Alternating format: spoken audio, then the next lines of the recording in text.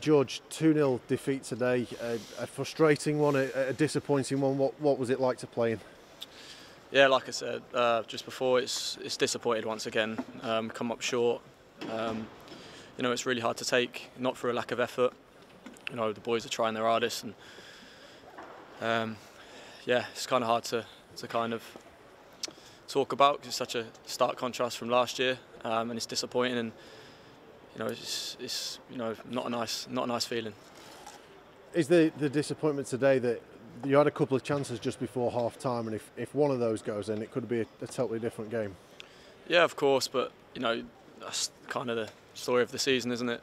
Key moments in big parts of the game,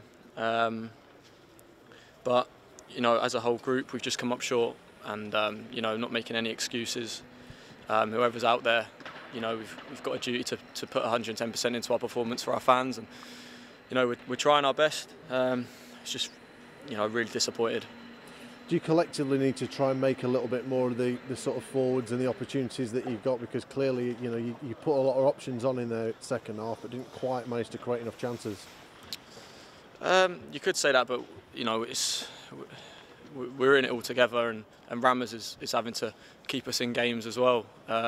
So it's not just us having opportunities, and we're limiting the opposition at the minute. We're kind of both boxes just haven't been good enough, and Rammers was exceptional again. I'm delighted for him, but I'd much rather get some points on the board.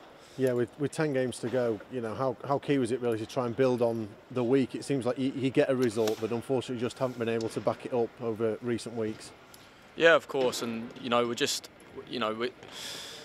we understand the situation, but there's so much to play for in terms of, for our fans at home, and building momentum for next season, and playing for this football club. We're playing in the Premier League for the next 10 games at least.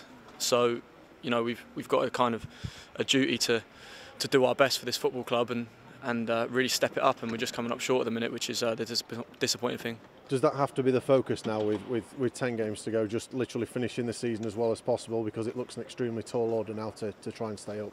Yeah, of course, and anyone who plays has got an opportunity to play for such a fantastic football club. So, you've always got something to play for at this football club, otherwise you'll get left behind, and you need to, we all need to step it up and put on better performances, and we gave the fans a great year last year, and we're just so disappointed that we've come up short this year.